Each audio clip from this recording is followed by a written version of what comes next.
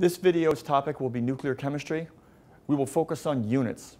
Units is a small lesson to learn, but I'd like to separate it from the other lessons to make sure that you're very clear about the numbers involved. First of all, we have activity, which is simply the ratio of decays per time. It's a very factual way of going about nuclear chemistry. It simply is how many times are there decays, how many times do particles come off the nucleus. And in this case, we have first of all the Curie, which historically of course comes from Marie Curie. And this is if you have 1 gram and you wait 1 second of radium, you're going to get 3.7 times 10 to the 10th decays. That's about 37 billion decays. That's just a number. That's just what she measured. Also, we have the becquerel, after Henry Becquerel, who thought, you know what, 1 decay, I'll take that unit for me. Simple. Now let's get into something that's more practical that has to do with safety. And we will have a lecture later on about dealing with safety with nuclear materials. Radiation absorbed dose, or RAD, a term that you may have heard often, deals with the amount of radiation absorbed by 1 gram of body tissue. This is an important variable because it does involve health and safety. There is one unit, and that is the gray. The gray in this case doesn't have to do with the number of decays over time. It has rather to do with the amount of energy.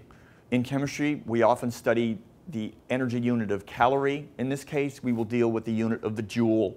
A gray is 1 joule over kilogram, but it's the amount of joules that are in fact absorbed by the tissue.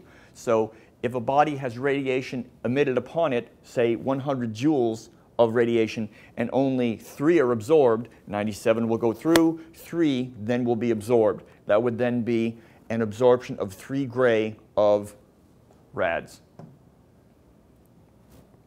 The radiation equivalent in humans is the REM, which is probably the most common way of expressing nuclear effect on humans. And we will get to this later on, especially as it relates to health and working with a Geiger counter, for example. The radiation equivalent in humans is that it measures the biological damage or effect on different types of radiation.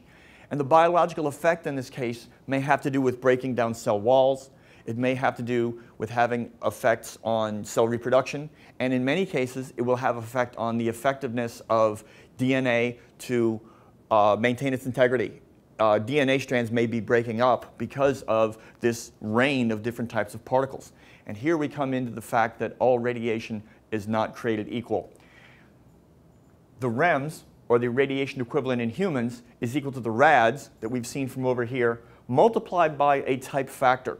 You see, the REM does its best to put apples, oranges, and bananas on an equal footing.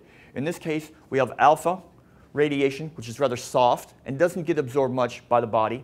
We have beta radiation, which does get absorbed somewhat by the body and is dangerous. And then finally, gamma radiation, which does a significant amount of damage. REMs then are equal to the RADs, which have to do simply with the amount of energy multiplied by a type factor. That is to say, 1 joule of alpha particles will not have the damage or effect that 1 joule of beta particles will. And finally, the unit of the REM is the sievert. Thank you for your attention.